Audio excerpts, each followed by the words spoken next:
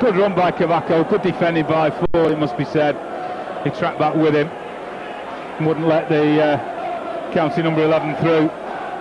Maybe half a hint of a penalty, not given, not claimed to be fair by Cavaco, but it is a corner.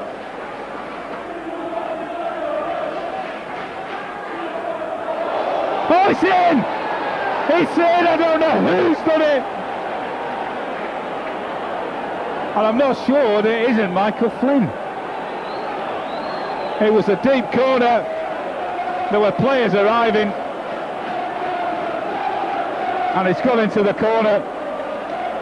And unless somebody tells me who scored, we can only guess.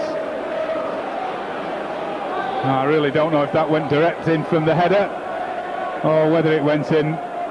The header went across and it took another touch after it. What a great time to score. Right on, in fact, well into injury time at the end of the first period. And Stockport County have taken the lead.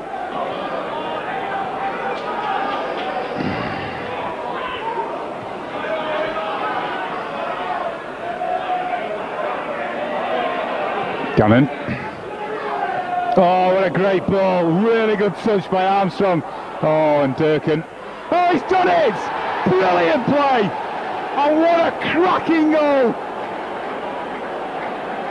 And Alan Armstrong must take praise. Yes, another great ball.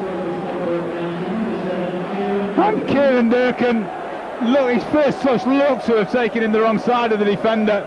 As the keeper came out, he squeezed it between the two of them, in off the post, and County, having been under pressure since the half kicked off, are 2-0 in front.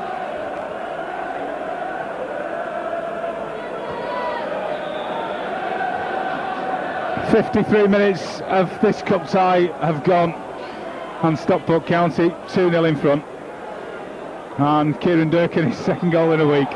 There'll be no keeping him quiet now. And that was a really good finish in front of the County fans.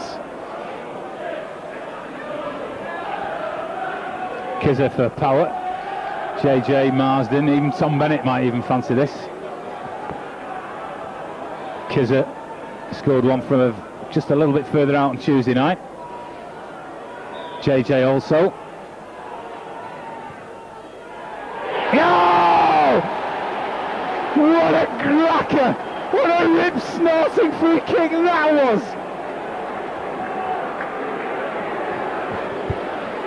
And Kizza did it! Oh, what a great strike. 3 goals in a week for Keiron Durkan. And it's 3-0 to County, just when we were betting up here that it might well be JJ. Not after Tuesday night's strike. That was a cracker. 3-0, and County must now surely be in the third round.